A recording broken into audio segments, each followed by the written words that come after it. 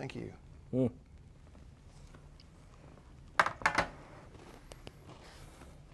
Whoa, Roy, did you make these? Oh yeah. What did you do? These are awful. What do you mean? What, I mean, what ingredients did you use?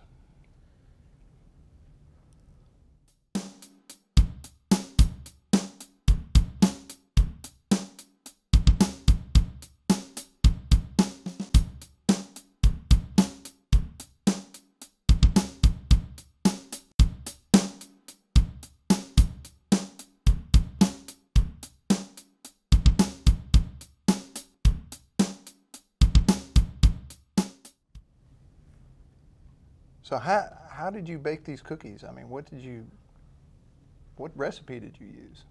Well, I have this thing where I can use any recipe, and I pour till I feel happy.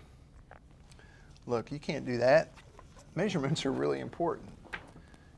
You've got to, when you're following a recipe, you've got to, you know, use the exact measurements, and you really need to have a tight tolerance. You can't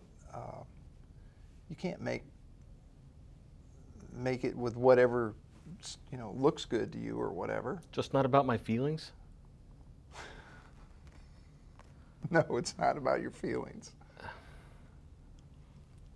Let me give you an example of what I'm talking about. Okay.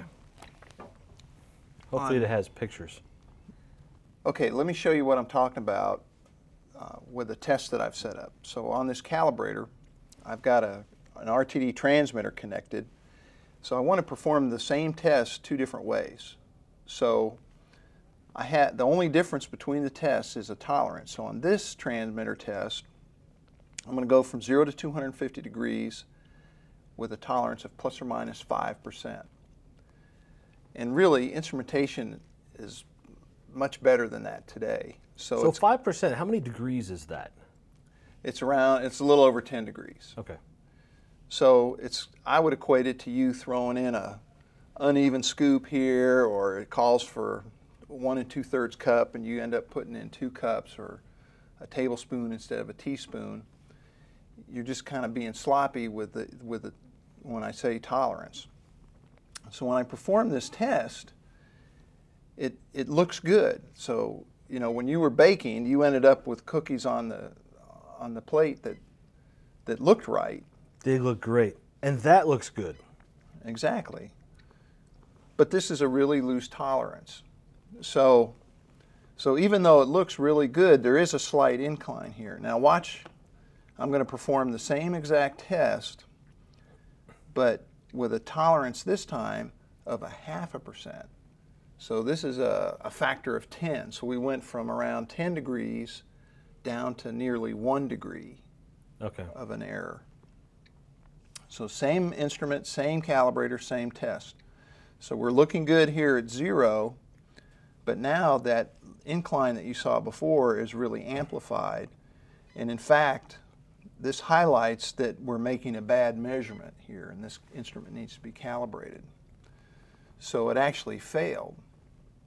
So if you're following your recipe on a critical reactor where you need at a certain temperature the product changes state or whatever, you want to nail that temperature every time that you run that batch or that process, that it's hitting the exact same temperature to a really tight tolerance.